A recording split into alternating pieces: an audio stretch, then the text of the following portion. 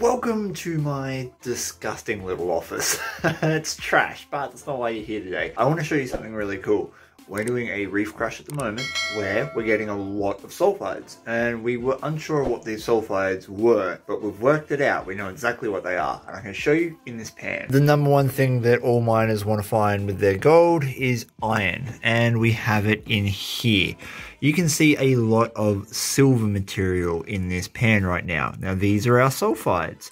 These are a fresh crush, so we've only just extracted these out of the rock face. What I'm going to do is leave this pan in the exact position you see it right now, and hopefully over the next 24 hours or so this water is going to start evaporating and this silver is going to rust away. It's literally going to dissolve and disappear, and that is how we know that these sulfides are iron sulfide. So I'll be back in about 24 hours.